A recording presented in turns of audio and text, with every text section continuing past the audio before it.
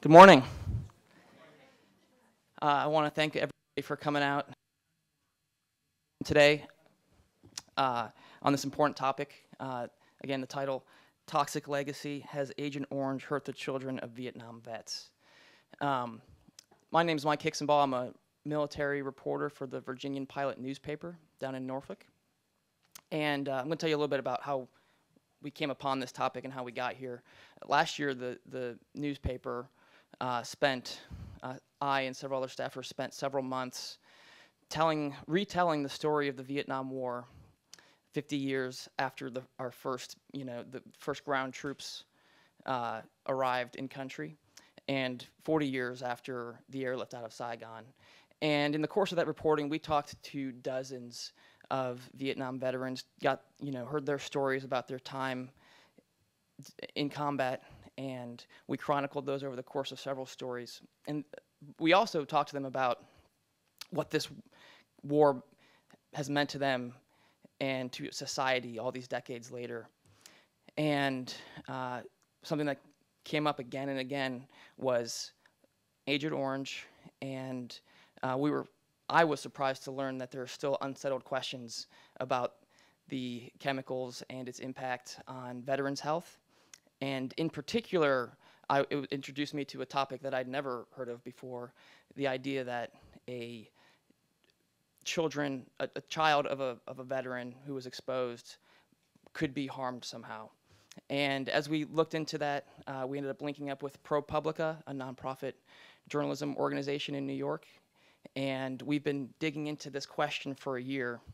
And what we've found to this point is that there's still a lot that isn't known. There are thousands of anecdotes across the country of veterans and their children who feel as though, the proof is there. I mean, they live these struggles, but the science, for whatever reason, has not bared that out yet. And there's a ton of research that just hasn't been done. And so today we're here to talk about that, to talk about what we don't know, what we do know, and once the science does show if there's a link, what that means in terms of society's responsibility to the child of a veteran, someone who did not sign up for war but is somehow affected by it. And in case you have any doubt about the passion and the way people are affected by this issue, we have people in here today who traveled from as far as the North Carolina border, from Pennsylvania. One family, father, daughter, traveled here from Mississippi last night to hear from policy experts, researchers, VA official, to figure out to be a part of this conversation. So thank you all for being here. The way this will go is we're going to hear a couple firsthand stories, and then we will transition to a panel discussion, and then at the end there will be time for question and answer, audience Q&A with the panelists. But first, here's a video from one family affected. And I'm told, just to give a disclaimer, that this was recorded over the phone, so the audio crackles a little bit, but it should be good here. My mother said to the surgeon, my husband was exposed to Agent Orange. He was heavily exposed to dioxin. And the surgeon looked up and said, did you say dioxin? And my mother said, yes. And the surgeon said, that's the problem, and called the nurse and ordered an emergency CT. My father was James W. Clifford. He died in 2011. He was 64. And I can remember being little, like 6 or 7, little, and thinking Agent Orange was a person, or that Agent Orange was, like a ghost. My brother was born in 1977 with spina bifida, Agent Orange-related AO spina bifida. And that at that point, Agent Orange became a topic of conversation in my home. My brother had a little over 60 surgeries in his lifetime. He died at 34. what happens when you're in a children's hospital in the 70s and 80s is that you're on a ward and everybody else has spina bifida too. So you end up on a ward where everybody's got the same problems, right? Everybody has somebody who was in Vietnam. Everybody's got spina bifida. So I also think that there was, well over a decade of just a lot of talk among the other parents about where they had been, what was going on with their kids. He felt deeply guilty about something that was not his fault. He didn't want to talk about it, most certainly not with my brother and I. He felt responsible. My father was killed by his service, by not even something so innocent as friendly fire, something that was known, understood, and done on purpose. And at the very least, he has earned the respect that comes with an admission of guilt.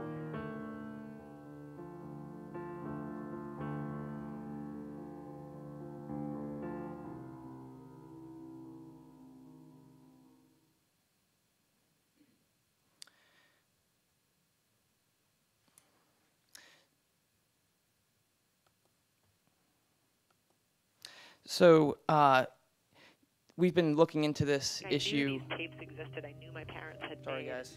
Technical issue here. when he was in Vietnam, and I searched for 15 I got you. years. So we've been looking at this issue for more than a year at this point, and asking a lot of questions. And some of you may have seen a couple weeks ago we kind of introduced the topic by publishing a story of one child of a veteran who has a lot of questions about this issue, named Stephen Katz, a photographer I work with at the Virginian-Pilot. And he's going to come up for a moment and just kind of share part of his story and why this is important to him.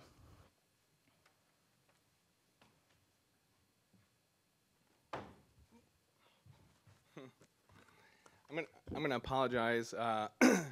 It's not the natural habitat of a photojournalist to be in front of the room. I'm more accustomed to being behind the camera. Back in 2009, I was working with an NGO called Physicians for Peace in Vietnam. And I began work on a bit of a side project that I had started years earlier in the Philippines on children with hydrocephalus. And just because of a translation, a little miscommunication, I was taken to an orphanage full of children who appeared not to have hydrocephalus. It was the type of place where nightmares are born. It was just a dark, very, there was no, the only light was ambient light coming in from just these sort of little windows in the cement walls.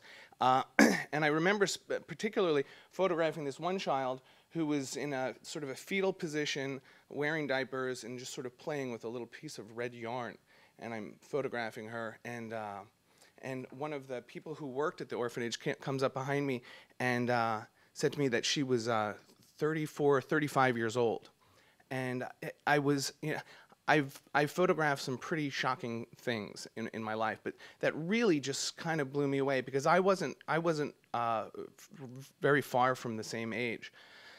And I'm being told that this was an orphanage. I thought these were children. These were people that were in their 30s, and they were completely non-communicative. They were hitting themselves and moaning and just going to the bathroom on the floor. And I just, I had to know more about this, and we were able to track down a woman who was affected in the same way physically, but she had all her faculties. She's brilliant, and that started a project for me, a documentary film project that took 7 years, and we had released the film last year. But what happened was I was feeling really terrible while I was in Vietnam, and just weeks after I got back, I needed to have emergency open heart surgery. I had open heart surgery as a child. I was born with a heart defect, but it was just I took it for granted. Growing up, I had the heart problem. I developed other health problems, and I was just sort of the sick kid of the family. I have older siblings, but I became estranged with my father when I was 7, and so I really didn't know anything about him, except I knew that he served in Vietnam, and you know that he and my mother had a terrible divorce, and that he was basically the boogeyman. So you know, again, like I just took for granted that I was sort of the runt of the family, the sick kid, and just, you know, spent my whole life, you know, dealing with health issues. It was only when I sort of reconnected with my father 37 years later that I found out his exposure to Agent Orange. And the irony is you know, here I am working on a film about second generation Agent Orange, you know, victims in Vietnam. And really, you know, Agent Orange was not on my radar screen. It wasn't something that I was pursuing, something that I really knew very much about. You know, I was learning more and more as we were doing this documentary film, but then to learn that I may, you know, in fact, be personally affected. And it was only until I had a son and things with my health had been changing. I went to an endocrinologist I have a bad thyroid, and I was having some symptoms, and I remember asking him, "Doc, do you think I could have diabetes?" Because I did what everybody does, you know, when you have symptoms. I Googled them, and he looked at me and he kind of giggled, and he was like, "No." And I was like, "Are you sure? Because this and this and this." And he's like, "You were in my waiting room, right?" And I was like, "Yeah." He's like, "You don't look like any of my other patients."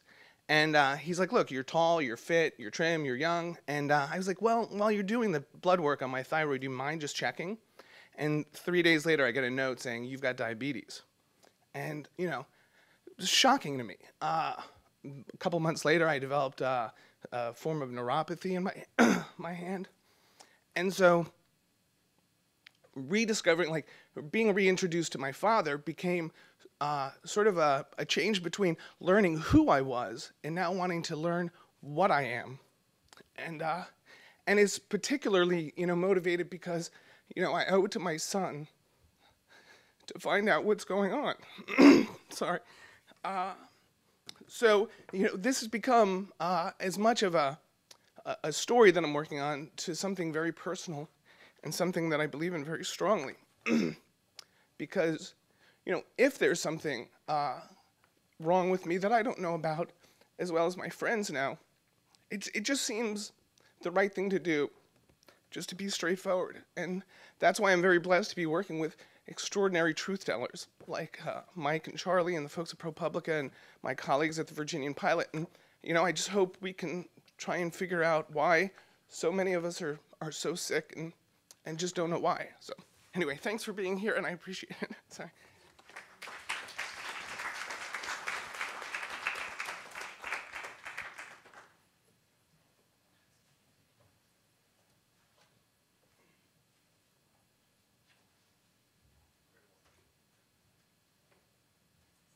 Let me have our panelists come up here. Dr. Ramos. I'm going to introduce them.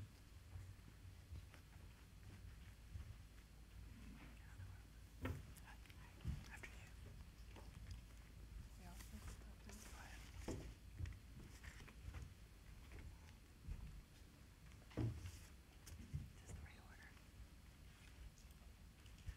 So I'm delighted to be joined by such a distinguished panel today to talk about whether or not there are multi-generational health effects of Agent Orange. And I think it's important to note from the outset that Mike and I are going into this wanting to answer questions and not coming in with a preordained mindset about what there's a lot of open questions about. But that's why we've gathered some of the top minds to talk about this and brainstorm and just learn what there is that's known and what isn't known and how this all fits together. So let me introduce my panelists. Next to me is Dr. Linda Spoonster-Schwartz, who spent and served 2 tours in the Air Force during the Vietnam War as a nurse in Japan, right? Right. And subsequently conducted research on Agent Orange. And that predated her time at the U.S. Department of Veterans Affairs, where she is the Assistant Secretary for Policy and Planning. So she approaches this with you know, a multi-tiered level of understanding. And so we're very excited to have you here. And in your role at the VA, you provide the VA decision makers with advice and counsel on matters of policy and organizational strategy. So thank you for being here. Next to Dr. Schwartz is Rory Riley Topping, who is the founder of Riley Topping Consulting, where she provides strategic solutions to her clients using her knowledge of veterans law and policy. And she sees things similarly from a variety of vantage points, having served at the U.S. Court of Appeals for Veterans Claims as a law clerk, having served time with the National Veterans Legal Services Organization, and similarly serving as staff director for one of the subcommittees of the House Committee on Veterans Affairs. So she's seen this through the legislative branch, through the executive branch, and as a advocate for veterans. So thank you for being here.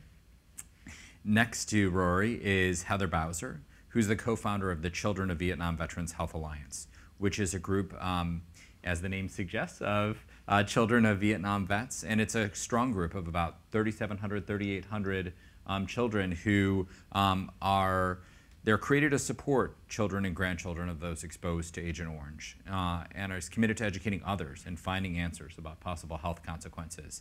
And Heather herself is the child of a Vietnam vet, and we're eager to hear your story and those of your members. And finally, last but not least, Dr. Kenneth Ramos, who was chair of the most recent panel of the Institute of Medicine Committee on Veterans and Agent Orange. And as committee chair, he was reviewing all the available research on the herbicide and making recommendations to the VA. And he's also Associate Vice President for Precision Health Sciences at the University of Arizona Health Sciences. And I saw recently you were named Interim Dean of the UA Phoenix Medical School. So a guy with a lot of different hats on. So thank you all very much. So I thought it was interesting. Last night, Mike and Stephen and I were walking, and we walked past the U.S. Department of Veterans Affairs building, and on the building there is a saying from Abraham Lincoln, which really struck me and I think is interesting in the context of this discussion. It said, "To care for him who shall have borne the battle, and for his widow and his orphan." And to me, it was striking in the context of this conversation, because traditionally when we think about war and its effects, we think about people who are injured in that war and what happens to them, and if they unfortunately die, what happens to their survivors. And the question of multi-generational effects of Agent Orange throws a very different wrinkle into that. And in that quote, there's not really, it doesn't envision sort of a conversation about a lingering health effect that isn't so much directly born at the time. So maybe the first question is just, based on what we know now, to each of you, do you believe that there is a multi-generational effect of Agent Orange exposure, and why or why not? And I thought I'd start with Dr. Ramos. So first of all, thank you for the invitation to be here. I think this is a very important topic, and I think one that's not only generated a great deal of interest, as evidenced by the presentations that we've had, but importantly, I think a topic that raises the conscience of the nation, in very significant ways. So I'm very pleased to be part of the dialogue. So you asked the question, what do I think in terms of multi-generational effects? I can tell you, answer that question in two ways, two parts to it. The first one is, I do believe that the science that we have now points to the idea that there are traits that could be carried over generations. And of course, that's very consistent with the whole principle of genetics, right? So it's not very surprising, the idea that parents pass on genetic traits, whether it be in the way of structure of the DNA, or whether it be imprints on the DNA that can be carried forward into future generations. And in fact, there's a vast field of study that's emerging looking at this very principle, which is how much of the health status of an individual reflects genetic contributions that came from previous generations, not just the immediate parents, but even before that. And there's a science that's developing, to that effect. And so, if you take that piece of the question, sort of that part of the answer, and answer, yes, there could be multi-generational effects that come like that. Then if you add the piece of Agent Orange, that's when the question becomes sort of a different answer, because the science does not yet support the idea that exposure to Agent Orange has been associated with a good degree of certainty with health outcomes in the children of Vietnam veterans. Now, the problem with that answer is that that doesn't say that there isn't an effect, right? Because as I've pointed out before when I've spoken with many of you in the past, the science to be able to answer the question really isn't there. And we all need to be mindful of that, that the scientific studies that have been conducted, whether it be animal-based studies, whether it be human studies, whether it be epidemiological studies, have not yet provided the evidence that one would expect to have to be able to answer the question in the affirmative. I'm going to come back to you, Heather. Dr. Schwartz, do you want to sort of address this? You know, it's interesting because I came across articles that from Yale from 2000 where you were recognized for your work in this area, and the headline of it was YSN, Yale School of Nursing Scientists, still uncovering Agent Orange's harmful effects. This is 2000. We're 16 years later. And you've done some of this research yourself. So where do you, what is your thought on if there isn't multi-generational effect? Well, yes, I have done a lot of studies, and one of the studies was we did a secondary analysis of the ranch hand data with Dr. George Knaffel, who is at the University of North Carolina at Chapel. And looking at, we were given some really good measurements of the ranch handers were the people that actually did the spraying. And the Air Force, and I am retired from the Air Force, so I was interested in exactly how much they had done. They did quite a bit with biological specimens taken over time. And they did not necessarily analyze them. That was the big disappointment of that data and those samples. And they also used a strange, they didn't use a, the definition they used for exposure was, it was not exact. It was not, it cut out a lot of people who actually had levels of dioxin in it. So let me just go back and say that Dr. Knaffel and I, and we presented this, our findings to the International Conference on Dioxin. And we have found suggestive evidence that it would, what we found were two of the really basic and most important variables of the whole thing was the age of the individual at the time. And if you remember, the average age of a soldier in Vietnam was 18. Yes. All right, so that meant that 50% of the people before were less than 18 and those who were over. So many of them had not reached maturity. So we found that as a variable. And we also found the number of times that they were in Vietnam and the number of months that they were in Vietnam. And it was suggestive evidence. We did not go into basic, we did not have enough to really kind of say specific birth defects, but we did find that there were a higher rate in the men, the offspring of the men who served in ranch hand. Having said that, the science then was very imprecise compared to what we have today. And also, the modern battlefield begs the question that we follow this, because having spent a great deal of my life working with Agent Orange and being with veterans and with women veterans and the children of women, the children of veterans, let me just say that the state of the science has evolved so much better. I mean, when you think about a mass spectrometer back there, it was, well, maybe half as big as this room. So it seems prudent and pragmatic to begin to look at this not just for Vietnam, but to look at it for the battlefields of the world. Roy, do you want to jump in on this question in terms of your perspective? Most of your work has been with veterans themselves seeking coverage. How often do you hear from the veterans about their children, and how does that shape your thinking on this? You know, we hear from veterans' children fairly often, actually, and so I think that there's enough awareness, awareness is percolating that there may be some of these effects, and as a lawyer, you have to base your decisions on the evidence. So as Linda and Dr. Ramos both stated, it's unfortunate that we didn't have scientific technology that we have today, that data wasn't tested in the way that we wish that it was. But I think when you hear enough of these stories, it goes beyond coincidence to there's something here. Even today, just Stephen told a very powerful story. It's hard to sit there and hear that and say, no, not connected, no evidence. I don't think that that's, regardless of the scientific evidence and what we have and don't have, I think if you hear enough of these stories, you start to get a sense of there's definitely something going on here. Perfect tee up for you, Heather. Join the conversation with your experience and sort of the perspectives of your group on this question. So my father served in 1968 to 1969, the year that Agent Orange was sprayed the most and the heaviest.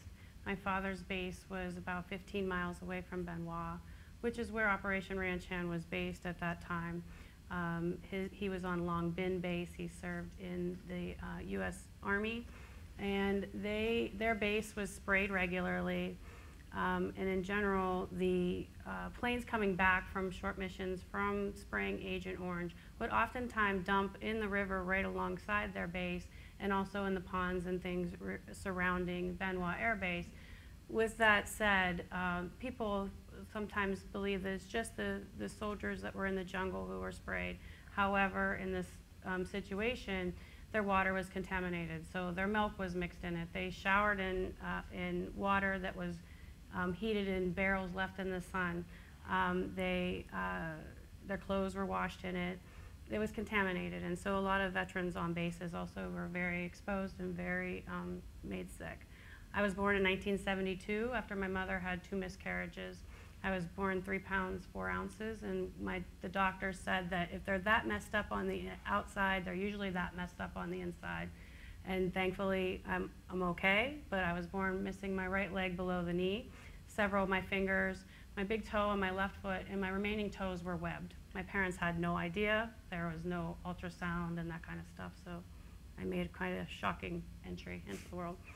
But I'm a founder of Children of Vietnam Veterans Health Alliance, and we have about 3,700 members, 800 members in our support community. And there's stories like Stephen's, like mine, like my friend Chelsea, who's here, like Leslie lives here too. Our stories are very similar stories, very similar birth defects, very similar health issues later. And I'll just add that, before the internet, before, 24-hour news cycle, there were stories coming from Vietnam, from our allies in Australia, and from the United States, from North Vietnamese soldiers and South Vietnamese soldiers, that there was something wrong with their children. This isn't something that everybody just got on the bandwagon and started saying. This was trickling from all these countries at all these times, and it has continued through all of this time. Neural tube defects, shortened limbs, webbed toes, missing limbs, extra vertebrae, missing vertebrae, autoimmune disorders, the list goes on, endocrine, a lot of different types of issues.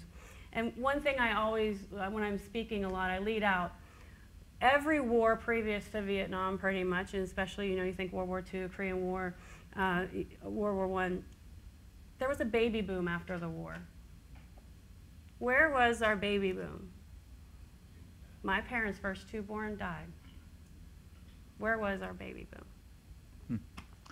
So last I checked, this is 2016, and we are a long time from the war. And what we've just heard is that there's been not enough research to answer this question. In fact, in the 2014 IOM report, it says the research into this question has been extremely sparse. Those were your words, not mine.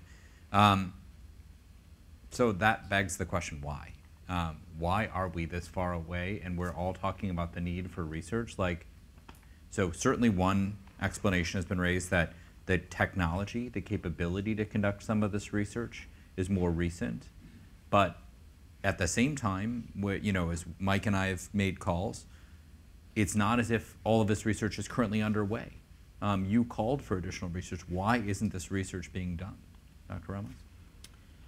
That's just, a very complex question, because there is scientific aspects to this, there is technological aspects to this, and there is policy aspects, you know, to the process.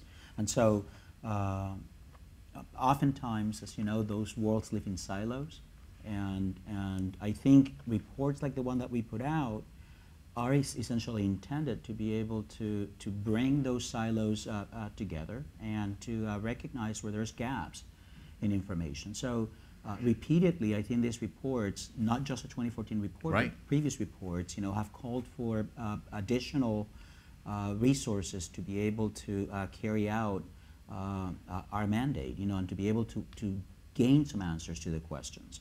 Something that I think is going to be important for all of us to recognize, however, is the fact that revisiting what happened 50 years ago, 40 years ago, is essentially impossible, right? We're not going to be able to scientifically go back and reconstruct what could have happened 50 years ago.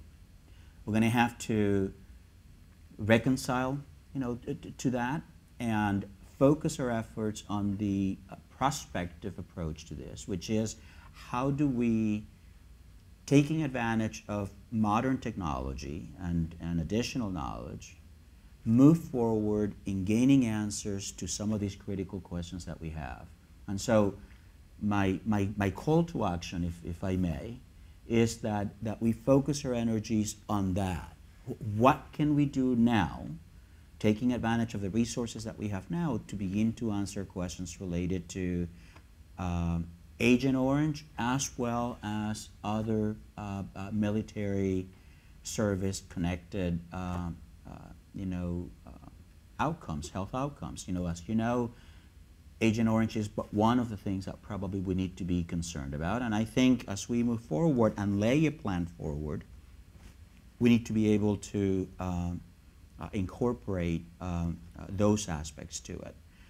The other element that I think I would answer in your question, and this is the last comment that I will make, is that we also need to recognize that occupational exposures are a very complex slew of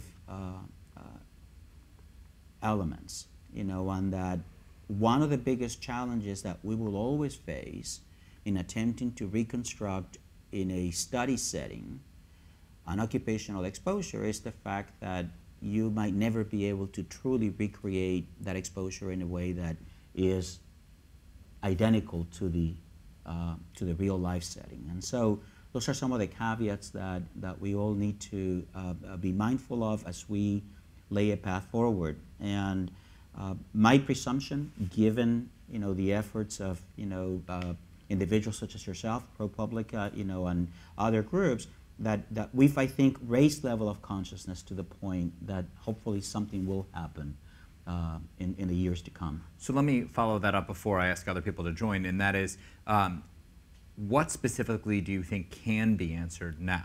So you've said what can, you know, the challenges, but what are the questions that you think actually, where we are today in 2016, that research can be done to provide us answers on? You know, so I think you could divide that probably into three bins. And I'm trying to stratify information so that as we all think about this and reflect on these questions, hopefully it's easier to kind of place the information in the right compartment. So I would say there's three aspects to what could be done. And of course, you know, you could almost amplify this exponentially. But the first component to it is the biological underpinnings of the question that we're trying to ask. That's one important aspect that needs to be answered. What do I mean by that? A very controversial aspect of transgenerational inheritance relates to male versus female exposure. Huge, very complicated aspect. A lot of the data that's being accumulated up until now in the context of multi-generational events has primarily focused on the female. And so there's growing evidence that a maternal exposure, a grandmother exposure could actually impact health outcomes in the children of their children. But that same level of confidence is nearly completely lacking for males, right? So very few studies have been done studying male transgenerational inheritance. The way that males and females undergo their cycles of reproduction, as we all know, are different, right? Women are born with a set of eggs that sort of they carry with them through, their lifespan.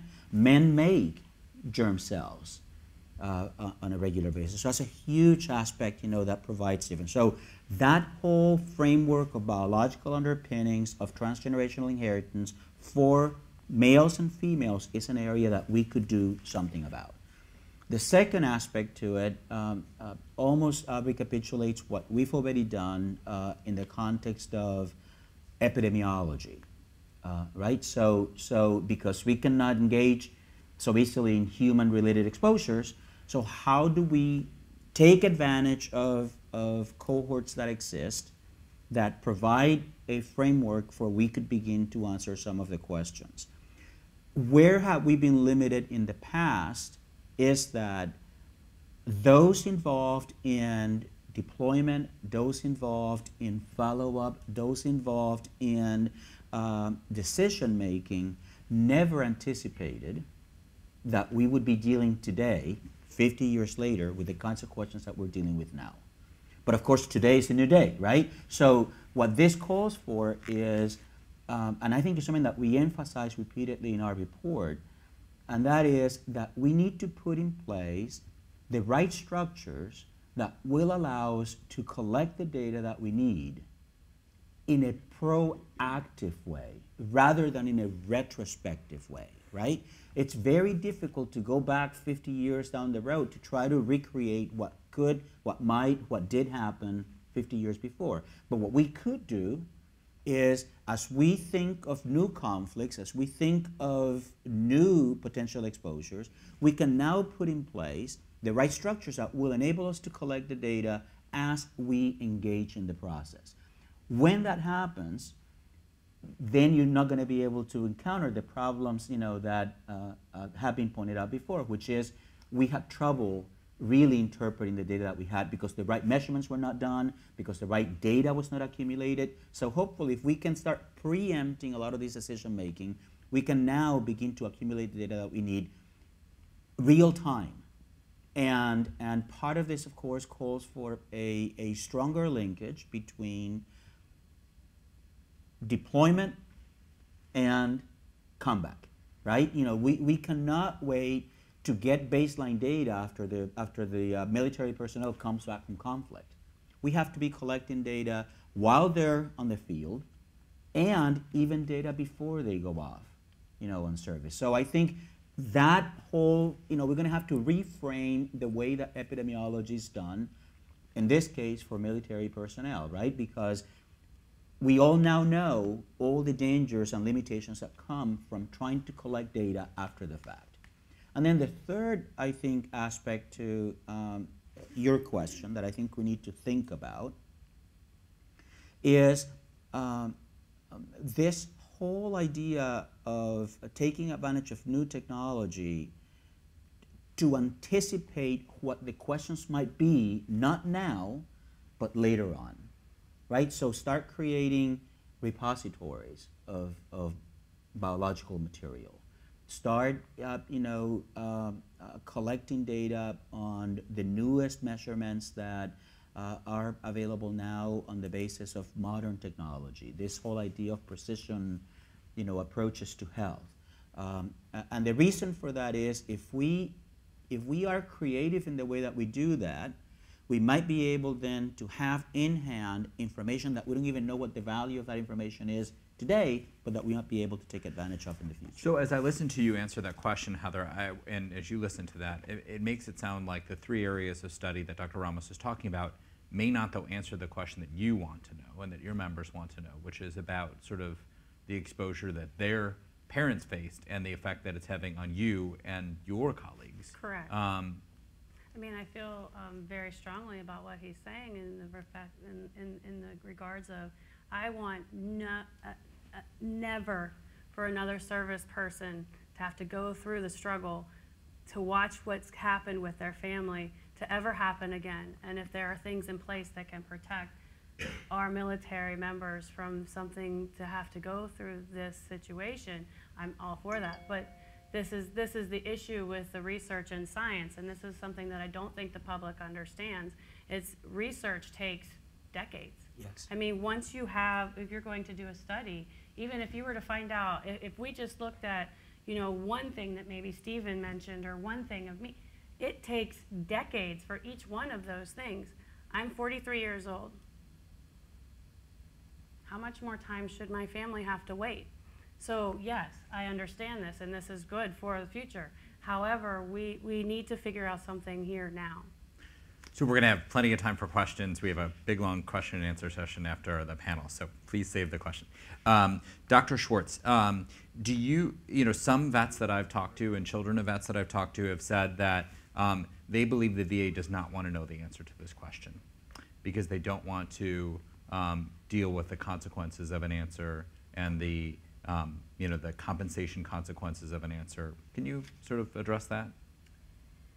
I think since the discussion has come up about having a study in real time today, I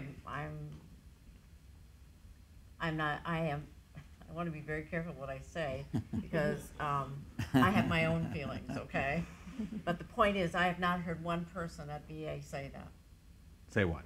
That they don't want to know the answer to this question, that they don't want to do the research because just being here and hearing again and knowing who we're talking about, I believe that these individuals deserve an answer.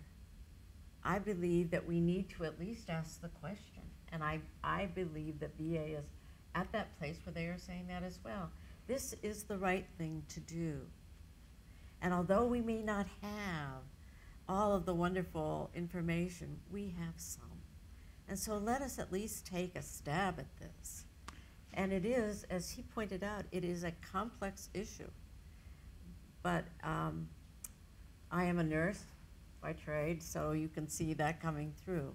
But at the same time, there's far-reaching consequences for the people that are serving today. And in answer to your question, I'd like to talk about the individual longitudinal environment record. ILR is what it's called. And it's a joint venture with DOD right now. It's been in the works for about 3 years. It's not ready to go live yet, but what it basically is, and I am one who believes in registries, but I believe in registries that collect data and information and don't just keep names and addresses. Exactly. So that and I also believe that we should be looking at trends from a purely epidemiological point of view. But the ILR will be taking the information, just as you described, from our individuals who are serving in the Department of Defense, and it will become part of their medical record. Now they're hoping to go live in the next, I think, 4 or 5 months. I have been a big proponent of this because once we have DOD's interest, and it has to be their interest, these are their people and these are their families. And VA is a willing participant in this because it will help us. It will help us to know and to be able to do the right thing. So many follow-up questions. I'll stick to 2 of them. One is, you said you have not heard within the VA anybody who opposes this, but what is the VA actually doing to conduct this or support this research? You know, if there's not an opposition, is there an active involvement in ensuring that this research involving Agent Orange is being done? Well, some of the recommendations that came out of the last study about embarking on a design, and that was a recommendation of how this study would look. I'm happy to tell you all that we're not waiting for everybody to a decision to be made. VA has moved forward on that. We are now working with the National Academy of Science and looking at what would that design look like. So that's pretty positive motion, and we are looking also at the last report that you produced, and I've seen many of those reports, by the way. Every 2 years. And So I believe this is a very positive step under Secretary McDonald, and with the assistance of Dr. Shulkin, this is moving forward much faster than you saw in the past. One more follow-up, and then I want to bring Rory into the conversation. The VA has a registry, an Agent Orange registry, which gathers information from those who serve. They're entitled to an exam, and that exam has been provided now for a couple decades. People have been able to get this exam, and it doesn't qualify them for benefits. It's detached from the benefit process. But they go and spend a day right at a VA medical center, answer questions, get looked at. I don't know if you're familiar with this process. I'm familiar with it, but I don't think that's what happens. Oh, okay. I think that when the registry first started, it was just your name and address. That's what I was suggesting. Yes. And you were given a 0 rating. So people who are coming in for these exams, that's following them, but I'm not sure. I think it's mostly to see about disability compensation more than a study. Well, what's interesting, and Mike and I were asking about this, is so far about 700,000 vets have gone through an AO, are listed in the Agent Orange registry. And we were asking questions of the VA about whether or not research was done on those. There's a registry code sheet. So for every veteran who goes in, this is a little bit technical, but they answer questions and how many kids do you have, and do any of the kids have birth defects, and how many kids did you conceive before the war, how many kids did you conceive after the war, like a whole variety of questions. And we asked, has any research been done on it? I wish I could give you an answer, but I don't know the answer Okay. to that. But I can get back to you on that. All right. But the answer we were told is intriguing. what we were told was no research had been done on it because the VA didn't see the value in the registry because it was self-reported. And it seemed, at least to us, that this was a question which you're sitting on data from 700,000 veterans. Isn't there at least a curiosity to look at what is in there and can something be said from it? Maybe you're not the right person to ask the question to. I'm not the right person, okay. but let me just say this. You've piqued my interest in it, and I will be looking into it because many of my friends served in Vietnam. I did not serve in Vietnam. And when the registry was started, we had no idea at that time what the fallout would be 50 years later. And when you talk about the self-report, if there is an information documented in their medical records to verify this self-report, then it's worth looking at. Rory, if multi-generational effects can be proven, what is the VA's responsibility, and can it afford that responsibility? As you were on the House committee, there was always a question about cost and about, can the VA afford whether it's Camp Lejeune or the Blue Water vets? But say, you're at a point where some of this stuff can be proven. What is the VA supposed to do? Well, I think that their responsibility is exactly your opening quotation, to care for he who bore in the battle, his widow, and his orphan. And so that includes the children of veterans. And as you acknowledged, we see that in all of the scenarios that you just mentioned. There are effects for family members, spouses, children. And if there was an unintended consequence, I believe VA does have a duty to take care of folks in that situation. And if it can be proven, then it seems like a no-brainer. Yes, cost frequently comes into play, but when you have unequivocal scientific evidence that shows a connection, cost shouldn't be a factor in holding those types of benefits up. We saw that in 2010 when VA added additional presumptive conditions. They did that through the regulatory process. They didn't go through Congress. Yes, there was an added cost, and that was always a point of contention. I'm an administrative law purist, so things that can be done by regulation shouldn't be done by legislation. And so that was an area where we clashed in saying, VA, you can do this. You don't need Congress telling you to do this. You have the authority to do this. And yes, the regulatory process is lengthy, as is the legislative process. However, there's a lot that VA can do on its own once they have this information that doesn't require legislative intervention. But do they do it?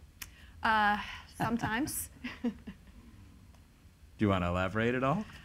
Well, again, using 2010 as an example, it was the right thing to do. Then Secretary Shinseki came out and said that several times.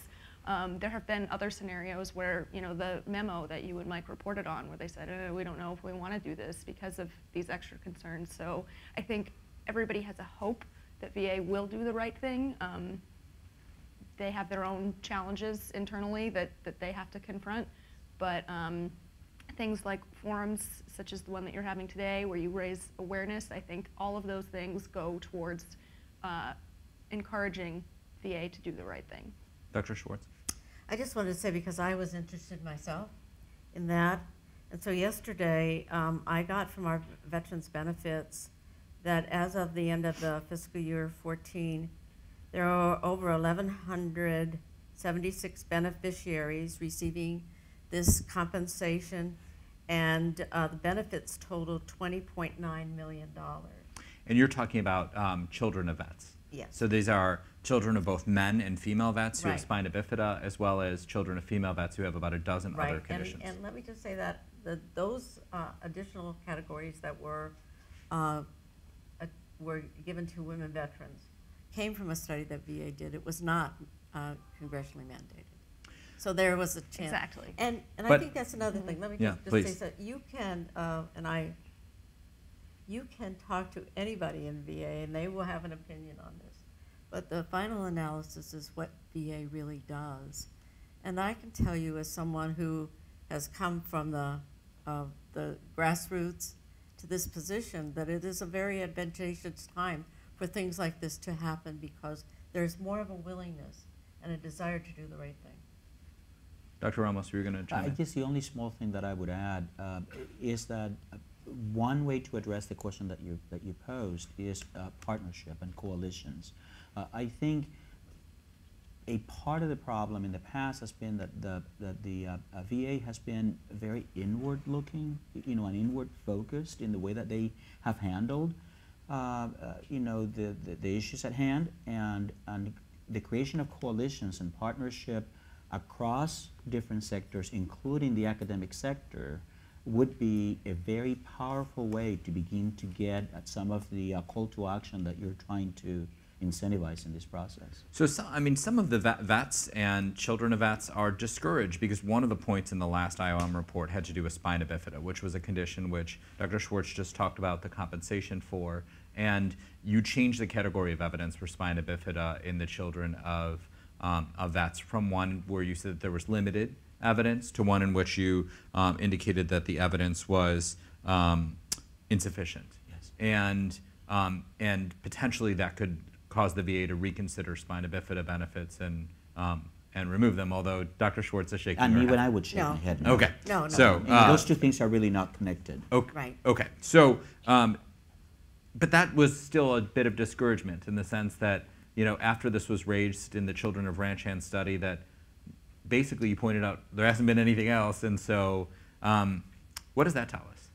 Well, you have to sort of take one step back and recognize that we are confined by the mandate that we get on the request from the VA, right? And so our request, from the VA is to look at the weight of the scientific evidence, right? And look at the totality of that evidence to evaluate whether there could be limited suggestive evidence, no evidence, or the different categories that we have. And so we're constrained by that definition. And so when you apply that call and that request from the VA, we're obliged to look at the totality of the evidence, and the totality of the evidence led us to that conclusion. What that tells you is it reinforces the very question that you asked us at the beginning, which is, do we need additional studies? By all means, because if you don't have the data, there's no way that you can continue to support a conclusion, but lack of evidence is no evidence at all. So it kind of makes a full circle. It does make a full circle. And I just want to amplify what he said, because it is kind of disappointing when you hear insufficient evidence. But what he's really saying is there is no data. There's no studies. And so it doesn't mean this couldn't be true. Correct. It sounds like it says, well, we looked at it and there's no. But there's not enough data. And that goes back, as you mentioned, to your very first question. There's not been a lot of studies of the effects of Agent Orange on Vietnam veterans or their offspring. And so it's a misnomer in a way, and it's very disappointing when you hear that. Yeah. So I have two quick questions, then we're going to open it up to the audience for questions and comments. One is, this one quickly, and then I want to ask the last one, which is sort of a more thought-provoking philosophical question. Legislation has been introduced in the past few Congresses that would create a research center within the VA to study toxic exposures. The VA has opposed this, and is this a good idea? It is a good idea. But I think that when it comes to certain, as Dr. Ramos mentioned, the partnerships with academia, VA does not have, VA has a robust research agenda and people that are very good at it, some of them here today. But when it comes to looking at the physiology of cells and generational effects and reproduction, that may not be the forte. And so I think we all are in agreement that a study needs to be done. If the Center for Hazardous Exposures on the Battlefield is housed within the VA, my major concern is that we have to have really strong language that the Department of Defense will have to also be partners in this. But when you want the most up-to-date technology, then you need to go to academia and to those people to really unravel this mystery. Right. I think the straightforward answer to your question is yes, it is a good idea. And just to kind of parlay on the last question a little bit, one of the most frustrating things I see when I represent a veteran is oftentimes when a claim is denied, the VA attorney says, well, the IOM said there's no evidence. And like we just talked about, that's not correct. Insufficient evidence is not the same as no evidence. Yes. Maybe there's insufficient evidence of a presumptive benefit. However, maybe there's enough evidence for this individual veteran with this family history and this fact pattern, but without fail, if it's not a presumption, they say IOM says no evidence. And you see that misquoting of these reports all the time. And so if there is more data and there is more evidence and more straightforward research that's available, I think that would absolutely help in the adjudication of claims as well. So this is should there be more research? Absolutely. Obviously, there's a huge gap in research in this situation and has caused this issue. With that said, there's also a lot of things that we can do right now that will face on the issue of Agent Orange. That would be, the VA has records of every service-connected individual in this country who has been connected from their service because of their exposure to Agent Orange. A survey to those families about their children. Ask. The question was posed, is the VA listening? The IOM report stated there's a biologic plausibility, with animal studies. We recommend more research. And we've been asking. This has been going on for decades. And this is criminal to what has happened to our families. It's been a genocide to our families, to our fathers, and to our children, and now and grandchildren. There needs to be research. However, there are some very basic things that can be done right now that we can do without having to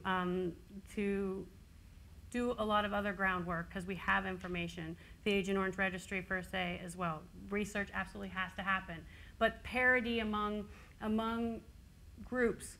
The women Vietnam veterans, they did a self-report survey. The VA looked at their medical records. They took in the numbers and they came up with this list. Congress passed this list. There are 18 plus birth defects in the, to say on this list. My birth defect, I have a letter from the VA that says if your mother served in Vietnam, then your birth defect would be covered. But your father served, so too bad to you. The VA website itself says that the women's birth defects, children's birth defects, were not caused by herbicide. They were caused by a woman's service in Vietnam. It's discrimination. Because my parents, because I'm telling you right now that they could solve and they could protect the most vulnerable of our population by simply a legislative or just a simple process of saying fairness. Why do I, as a child of a male Vietnam veteran, have to prove that my birth defect is caused by Agent Orange when the children of women Vietnam veterans, who I'm so thankful they get benefits and I'm so happy for them, but we also have to have fairness. And in Australia, It does Let not me matter interrupt you what there. you're- I I'm want sorry. to leave room for Dr. Ramos, Go ahead, and sorry. then go ahead, Dr. Ramos. So refresh me the question. This is just about legislation to create a research yeah, center. Yeah. I was so deep in her Yes, me comment too. that I sort of totally lost. Yeah, I mean, the answer is yes. I mean, this is the right way to tackle the question. And I reinforce, Dr. Schwartz's comment initially, which is that the attempt has to be done through a coalition that brings in adequate expertise and adequate resources to be able to ask the questions in the most appropriate and efficient way. I'm going to save my last question for after our Q&A because I want to go right now to the audience to give time for their questions. We have a microphone on both sides of the room, actually. So if you don't mind stepping up to the microphone and introducing yourself, and then and to ask your question, please. Good morning. Morning. I'd like to thank the panel for the information they provided. My name is Reginald Van Russell, Sr. I served 23 years in the United States Army. I served 6 months in Phu Bai, Vietnam, and 6 months in Da Nang. As far as to care for him who has born the battle, this hasn't worked for me. I fathered 5 children. The first one that was born died immediately after he was born, 9 months. Me and the wife had 2 miscarriages right after that. My 3rd child that was born has mental problems. My 4th child was born in the grave. So, to your question up there, is that toxic legacy hurting the children? Yes, it is, because that's my child. That's my child in the grave. This is the obituary. I had to go sign to get. The VA knew that they hurt us. They knew it back in early days. But you know what they did? They took over. They're saying that it took money. It was too much money to compensate us. That's my son. I served honorably.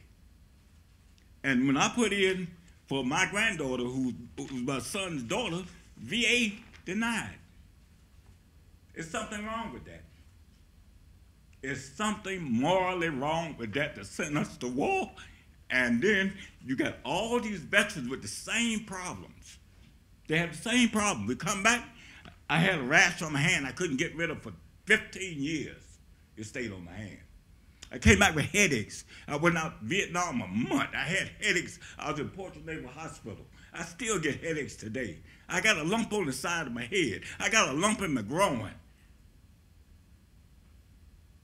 It is really sad that the American government has sent our soldiers off there and sprayed that stuff on us and brought us back, and our children are affected. The male and female, when they conceive, it takes 2. But you're going to provide for the female, but the male took a part in this here. The female didn't get that baby just by smiling at the man. The man had to do something to get that baby, so he had a part in it. And it's wrong the way the VA is treating us today. So I want to, do you have a specific question, or can I ask a question based on your story? That's all I want to say. I sit here, excuse me one minute. Yep. I sit here and listen to all about the data and all the data. It's nice to have all that data, but I'm part of the data. I'm here. I got children in the grave. And I think that is so important. We should have said from the outset that one of the things that ProPublica and the Virginian-Pilot have done is to gather stories. So not data, gather people's stories like yours. And we've heard from 5,500 veterans and their children, their stories. And one of the things that we hear time and again are stories like yours. So these are real people, right? Yes. I've seen people wear buttons that say, I'm an N of 1. I'm a data point, but I'm a person. Dr. Schwartz, we have heard anecdotes like this where people have extraordinarily compelling stories about what has happened to their family. And it seems that perhaps those stories get lost. Let me say, I can't imagine the pain that you are having. I have every day, ma'am. And your family. Let me say that this is a new day. And we are going, if we can move forward with this, if we can get this study, I know you've heard this before, and so have I. We will do this, not just for the ones who have passed away, but for the ones who are yet to be born. That's what we will do. Heather, do you want to add a thought? Because you probably do hear stories like this. Yes, my heart breaks for you because I understand this is very close to home for me and for many of my friends and my family. So thank you for your service, sir. Thank you. Moki? Hi. Mike? Can you hear me? Yeah. Yes. Okay, so my name is Moki Porter. I'm the Director of Communications for Vietnam Veterans of America. And man, Dr. Ramos, when you said that we have to look to the future generations, I am completely with Heather on this. We absolutely want this never to happen again. But there is the time for these children and grandchildren is now. They need the answers. They're desperate. My colleagues, Rick Weidman and Dr. Schwartz, have been on this trail of tears is really what it is for many, many years now. To Vietnam, back and forth. We've just completed our 237th town hall meeting, and we have heard stories like his and like Heather's. It's happening in Vietnam. There's no science. Why? What is it that is going to make the science happen now if the political will is not there? We have this new,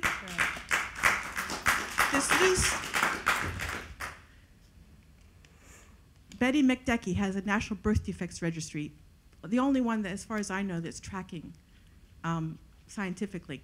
COVA is doing it anecdotally. We're doing it anecdotally. You're doing it anecdotally. Have you looked at that registry? Have you talked to Betty McDecky? This new science of, this sperm epigenetics is brand new. Yes. What about the ranch hand samples? They're still available. Why can't we look at those with this new science? So there's a couple questions here. I want to make sure that we get to both of them. One of them is the ranch hand samples, right? You talked about how you reevaluated some of the data. There are samples sitting in freezers from ranch handers, and for those of you who are not familiar, ranch handers were the guys who sprayed Agent Orange, and they're sitting in freezers and available for scientists to do research on. Is that being done? No, not to my knowledge. The answer is yes, to a limited extent. There was an appropriation that was made for the IOM to manage a repository of samples and to actually put a call for proposals out for focused studies that would utilize the samples. And in fact, I've completed some of those studies, and I'm actually working to analyze the data that we've collected from those samples. But that effort has been limited, and efforts like that need to be expanded. There's no doubt about that. If I may respond, to your point, I definitely hear you, and when I responded to the question, I didn't mean to project it only to the future. We certainly should be acting now. I like the suggestion that was made by Dr. Schwartz that one of the things that could be done to mobilize the process is to actually go back to the data that is actually in hand and begin to mine that data and interpret to the extent that you can, even if you end up raising more questions than you gain answers. But the effort, I think, is worth making. So I'm not in any way minimizing the need to have a call to action that it's got essentially two parts to it. The immediate component, which is what can we do now to begin to try to get some answers? But the reality of the process is that the majority of what we will have to do really will have to focus on what can we do as we march forward, because, as I said before, we cannot go back to reconstruct what cannot be constructed. But right? I want to follow up because of what you said, Moki, which is and Heather, you raised this too, right? So you have 700,000 people who signed into the Agent Orange registry where you know those people have contact information. You have 1 million people currently from the Vietnam era who are getting benefits from the VA, I'm sorry, who are getting health care from the VA currently within the past year, according to VA data. Why couldn't those people be contacted and say, tell us about your children? And why, you know, like even if you can't do the samples within their blood, like why, even something to just try to construct something epidemiologically or through survey information to just expand the knowledge base? One more point. One more point and then we'll, For yeah. Dr. Schwartz. Dr. Schwartz, during our travels across the country, reaching out to our veterans and their families and their communities, we have been encouraging them to do a number of things because we know that this research is going to happen and that and as we move along, we are finding that we're losing too many of the kids and the parents. But what we're doing is asking them to file claims in Denver, knowing that they're going to be denied. So the children and the grandchildren are filing claims. What is happening to those claims? Do you know? I think we just heard the answer to one of them. And They're I denied. think that because when you're doing benefits, it's just the straight away. It says the children, not the grandchildren. And I'm sure that's what they're basing. Just like, as she mentioned, presumptive disabilities are much easier than those that are not presumptive. So I would imagine that they're getting denial letters. But they're being kept on file, so when the research shows that there's might be a grain of truth. I can't answer that question, but I'll certainly look into it And for the because you raise a good grandchildren, you raise a good question. Thank you. All right, thank you. Please. Oh, I just want to, one last thing. When I was in Oklahoma, there were 3 Blue Water Navy veterans who served on the Midway. All 3 of them had Parkinson's. That's the introduction. Over here, and then we'll come back over here. Hi, I'm Vicki Davey. I'm a VA scientist, and I want to thank ProPublica and the Virginian-Pilot for hosting this. I am principal investigator of a study called VE Heroes, Vietnam Era Heroes. It's a national survey, now 40 to 50 years after Vietnam, of Vietnam in-country veterans, in the war theater, Vietnam era veterans in comparison to the US public Vietnam generation. The major question in the study is, am I different? Is the Vietnam veteran different than the US public and the other service members who served in the time, but not in theater? But we are asking, do your children, do your grandchildren have the 9 conditions that are best thought to be inherited epigenetically? We are asking for the health of Blue Water Navy veterans, and we're asking a number of questions about the current health of all of these groups. So it's a big epidemiologic look that hasn't been done in this comprehensive a way since the CDC did the Vietnam experience studies back in the late 80s. And when do you expect the results to come out? So we'll go in the field with the survey questionnaires in mid-fall. We should begin to have data back and cleaned, beginning to be analyzed in the following spring to summer. So. May I suggest something? Please. So one of the good things about that's amazing, and I'm very excited about that. But however, there's like many, and I don't. Maybe you have some statistics from the VA, but how many Vietnam veterans who've been service-connected have already passed? So it's very difficult because my father's passed, and I have birth defects. So that's one of the things that I'm wondering: is the VA taking that into?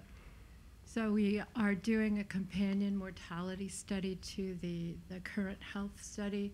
And we will look at that. We are actually going to do a mortality study of the entire 9 million Vietnam era population in the same way with appropriate comparisons. So it will ask and a have similar more question. answers about that. Originally, we thought that death rates were not different from the U.S. public, but increasingly, I think there's evidence that they are.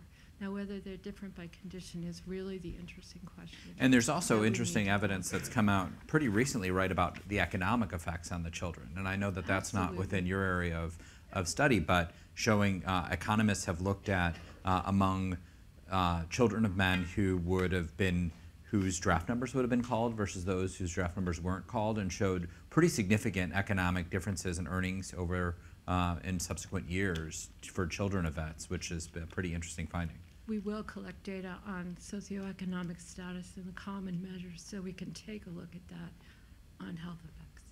Great, thank you. Do you have a timeline for this research, the study, the results? When will we see it? So we will be mailing surveys to a random sample of Vietnam-era veterans in the U.S. public beginning in the fall.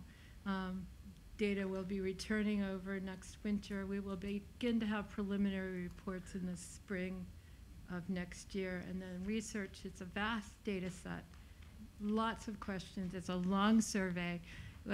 It'll go on for years, but preliminary will be coming in the summer, spring. Great. We will be following up on it. You could be sure of that. So we have it on tape. So, okay, please. Good morning. My name is Tom Snee. I'm the National Executive Director for the Fleet Reserve Association. And thanks for being here. A couple things that I have, and I have nothing to deny of the hurt of the children of Agent Orange. But the thing that I want to direct directly to is the IOM study that yes, painfully I've read through, and it has to deal with Blue Water Navy. Yeah. Now, from the VA side, they said that it is impossible scientifically that anything could have gotten out of the rivers into within the territorial waters. Being a retired school teacher, yes, territorial waters is taught is 12 to 13 miles. It does get into the ciliation process, and that's a known thing. If you didn't have it beforehand, why is it all of a sudden? We also have the issue of the Australian report, and that was very concrete, to say the least. But this line that says, no, we're not doing it, is for legislation. Congressman Gibson has a bill on the thing about Blue Water Navy, as well as the great Senator Gillibrand up in New York. So we have this thing, and I personally went with my national president and asked the VA secretary, why did we draw the line? He goes, it wasn't scientific. So well, my question is, what do you mean it's not scientific when we know that these waters do get into the ships? I understand about shipboard processing after they go through shipyards and they get cleansed and everything. But the thing is, if they had it, because why is the Blue Water Navy feel shunned out? Because they, quote unquote, they weren't boots on the ground. So it may be helpful for the audience at home and those in the room to explain the context for this question, which is involving Blue Water Navy veterans. And the VA's policies allow for a presumption of exposure, meaning that you're presumed to have been exposed to Agent Orange if you were boots on the ground in Vietnam, meaning you were on land, or if you served in one of Vietnam's inland waterways. But for those who served offshore, it is viewed as that you were not exposed, and you have to actually show on a case-by-case basis an exposure. And there is a major effort underway among Vietnam veterans to have the Blue Water Navy veterans considered to be presumed to have been exposed so that they would be entitled to the same benefits for the same diseases as those who served on land. And this has been probably is the hot topic right now when it comes to VA benefits. I just wanted to provide a little bit of context, and then just to give, for the audience sake, yes, there is a list of ships and squadrons, and it's just not sailors, but it's Marines and Coast Guardsmen who are equally involved with this. And Mike and I have done a couple pieces on this, and on our site we have a lot of information. But Dr. Ramos, Blue Water vets. Well, so I guess the short answer to that very important question is that we actually debriefed Congress on this particular issue and looked at the evidence. The IOM did a study related to this, and the recommendations that were made is that there are at this point in time no scientific basis to exclude the Blue Water Navy veterans, because although I have to tell you that in the VA's literature, they actually flip it around and say there's no scientific evidence to include. So when they are sharing information with Congress, you just said there's no scientific evidence to exclude. They're turning it around and saying there's no scientific evidence to include, and that's how they're... In our report to them, that's essentially what we stated. But which way do you view? As you just said, it's no scientific evidence to exclude, so that... we go back to the same circular argument. Lack of evidence is no evidence at all. Right. And so that's essentially, the place where you find yourself in trouble. If part of the study actually involved, the whole issue of distillation, water capture and distillation, and concentrating of chemicals that might have occurred. And as you know from the Australian study, that actually is what the evidence suggested. But the reality is there isn't, enough information, as I said, to exclude. Okay. So are you disqualifying the Australian report, Doctor? No, I'm actually crediting the report and indicating that while there isn't enough evidence, the one study that was done to address the issue provided some evidence that would suggest that, yeah, there was an opportunity for exposure. Do you want to address that, Dr. Schwartz? I'm not really that well versed in the exclude and include on that. I do know that they have had expanded the number of vessels that were in that category, but I really, I think it goes back to and I'll go back to what I said before, it goes back to when you say there's insufficient evidence in a report. It makes it sound like we looked at it and all of the data said nothing, no. And we need to, and I have begged them personally to change the way they say. It's better to say there's no evidence, there's no studies, and so people will know, oh, it's we can't answer the question. Yes, you can't answer the question because there's no information there. Instead of saying it's insufficient, I know I'm crying in the desert here, but that's one of the things I think is a real downer for veterans. When you say there is no, and they're looking at themselves and they're looking at their children, it is the terminology that you choose to report.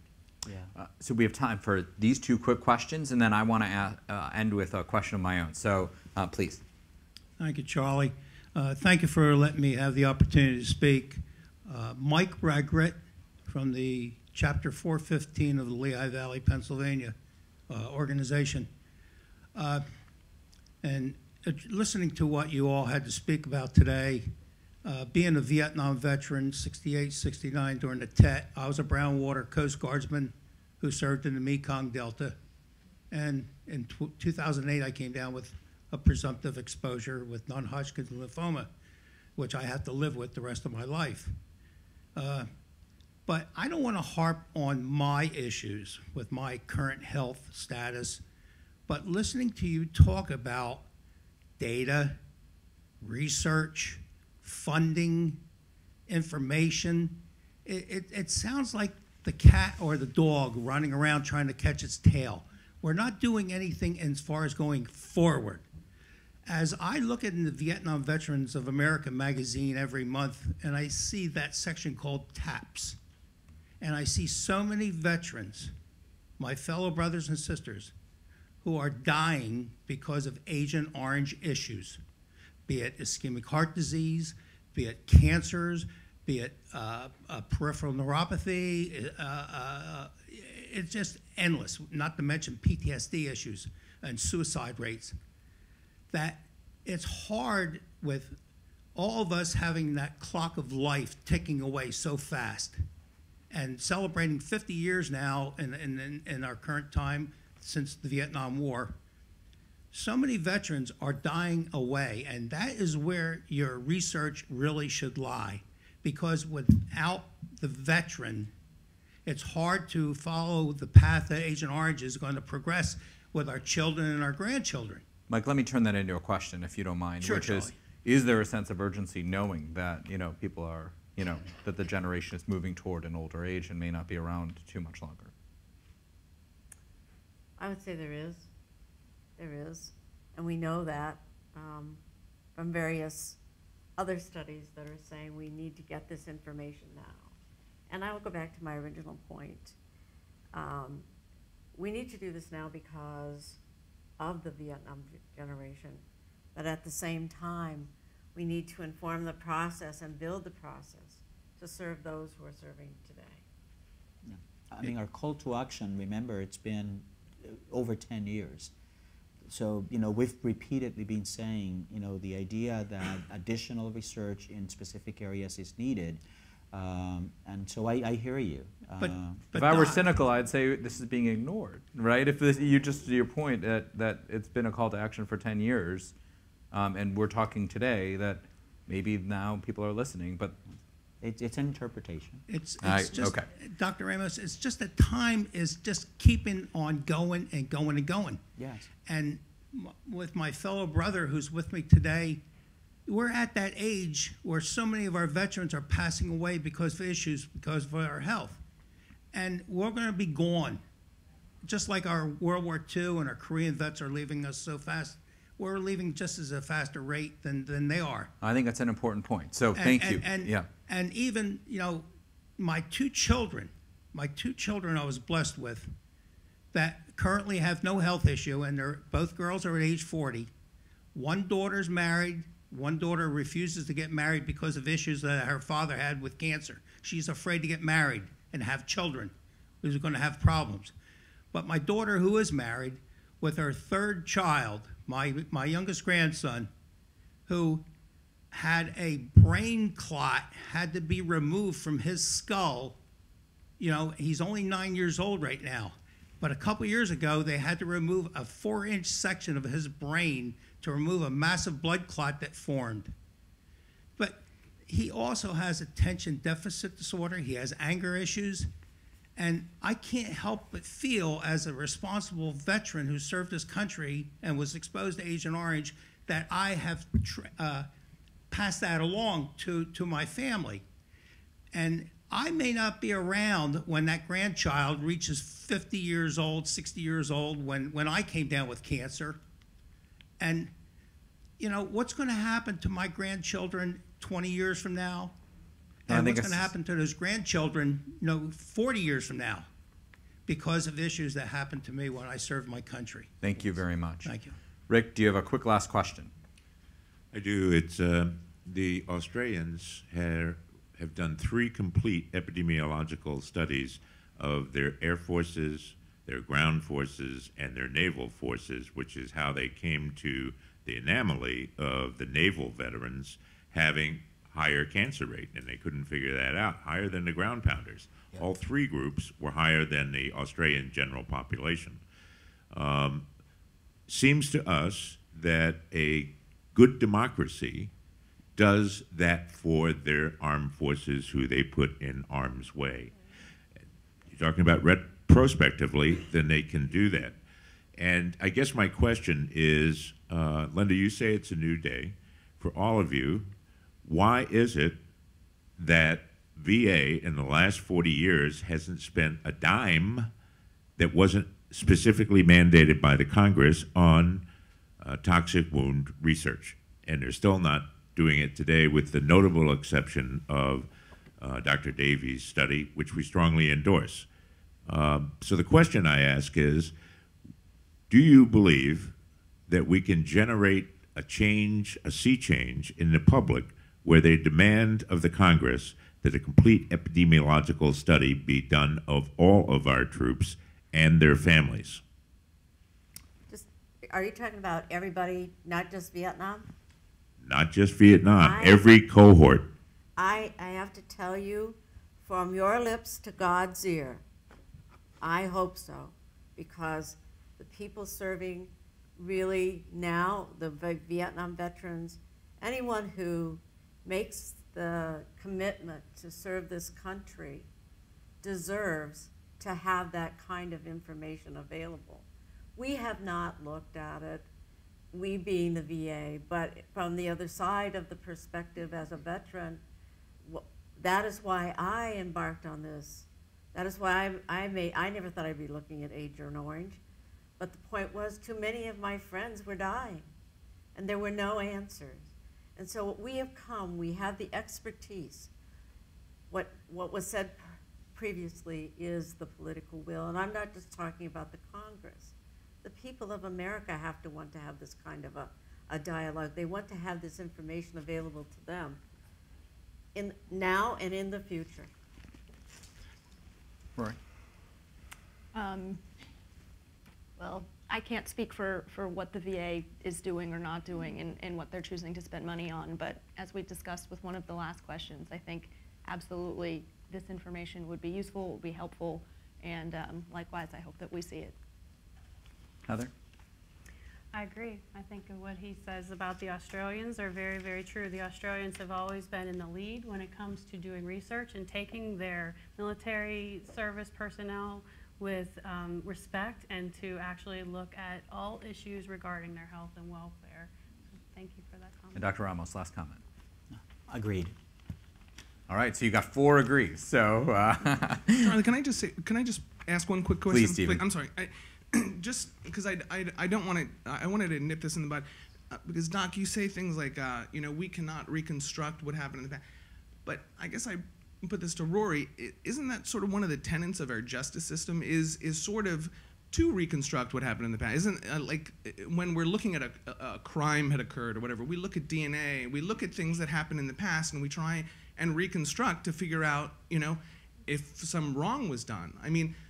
So we can reconstruct some, and we shouldn't we? I mean, shouldn't we pursue it just as a form of justice? I think there's certainly a component of equitable relief that when you spend so much time focusing on scientific data points, and some of the comments we've had here have said, yeah, we get it, we need data, but you know, there is something to be said for equity, and equitable relief is a component of our justice system, and it's, yeah, maybe we don't have the science, maybe we don't have the data, but the information is right in front of you, and even without that, it's hard to say no. And so I think that you're right, that we do have a duty to look into that.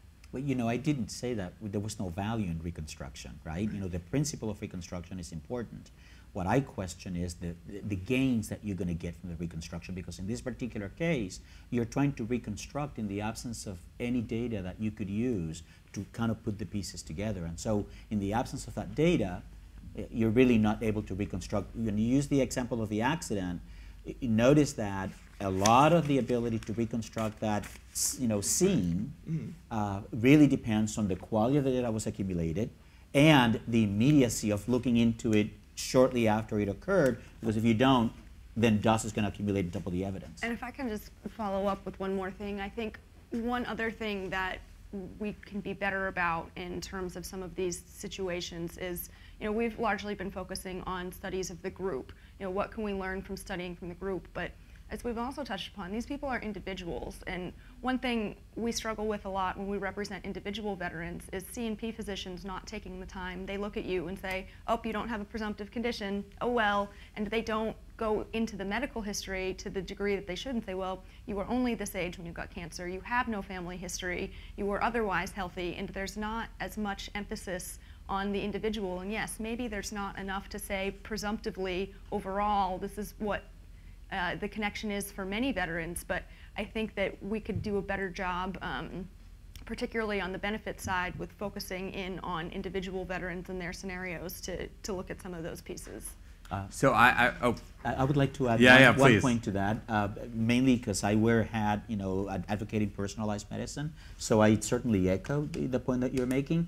I should remind you that the VA is now sponsoring something that's called the Million Veterans Project, which actually is a beginnings of attempting to look at individual information and sort of mine that information. So there's a lot of merit, I think, in the comment that you just made. So I want to give Dr. Rome an opportunity to, why don't you introduce yourself, and then, please. This is going to be very short. I came to the VA just 4 months ago, and the first day I came in... Why don't you let everybody know who you are and what you do. My name is Dr. Peter Rome. I'm a pediatrician and a public health doctor. So I've actually worked in pediatrics for a number of years before going to public health. And I'm the director of what's called the pre-9/11 environmental health programs in the post-deployment health service, which is part of the Office of Patient Care Services. And that big name just means we basically oversee a lot of the Agent Orange and Gulf War and these things, along with other deployment-type medicine.